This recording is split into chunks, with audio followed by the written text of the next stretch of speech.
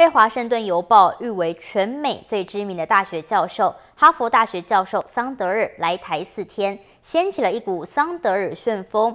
周日晚上，桑德尔在台大体育馆演讲，大约有6000名的听众闻风而至，瞬间把台大变成了哈佛学堂。大家跟着桑德尔上了一堂经济与道德的哲学论辩课程。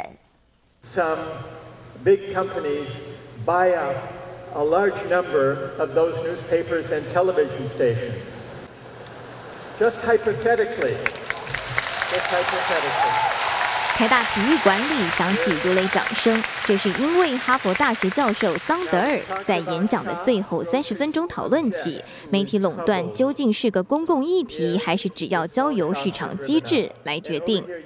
台下6000名听众9成以上都投下财团收购媒体的反对票。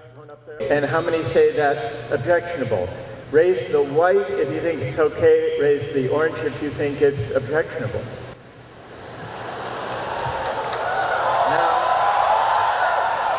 哈佛大学教授桑德尔提出一连串道德与经济的哲学问题，用苏格拉底式的论辩引导，让各种声音共同对话思考。从杂货店和便利商店的市场竞争，到财团并购媒体，轻而易举就把同学带入抽象的哲学思辨领域。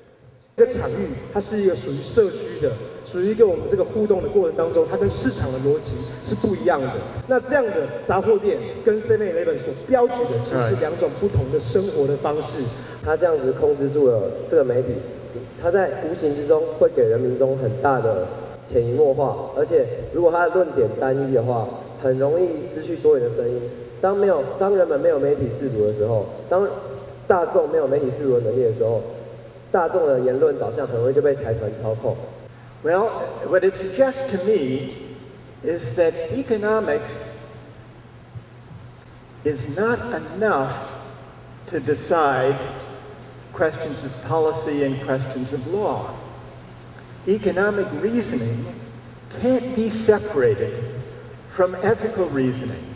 桑德尔以钱买不到的东西为题，论述经济学讨论上常常被忽略的道德因素。一旦道德、正义、责任等价值被商品化，都可能变质腐化。桑德尔为湿冷的台北冬夜带来不一样的思辨氛围。新台电视陈春瑶、张之轩，台湾台北看到。